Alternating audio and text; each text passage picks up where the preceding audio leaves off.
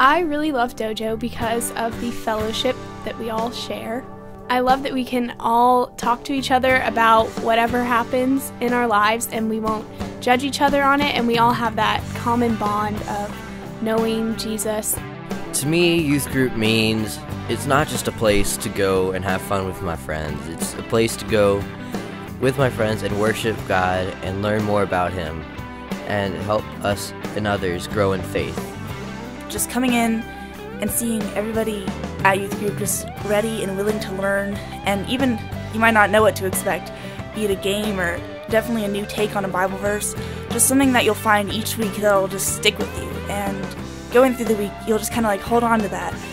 And coming to Dojo each week is really cool because you just find things you never knew about God and the way the world works, really. And me as a thinker, I think it gives me something to chew on every week.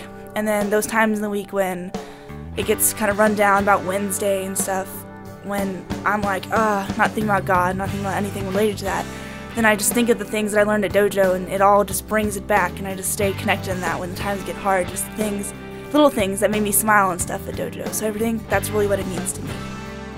So far, the favorite thing that I've ever done with youth group was go to the mega mission trip in Colorado. I learned there that you don't have to have all this fancy concerts and lights and music to have faith in God. Just because you have all that, it's a bonus. It's just for fun. That's not why you worship God.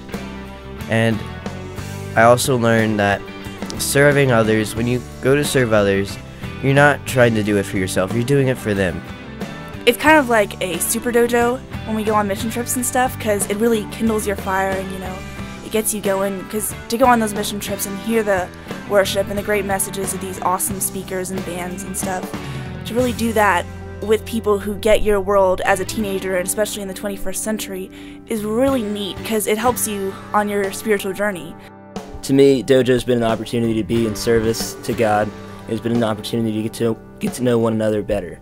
And honestly, I don't think there's anything I'd rather do on a Sunday or a Saturday than help others and be in fellowship with everyone else.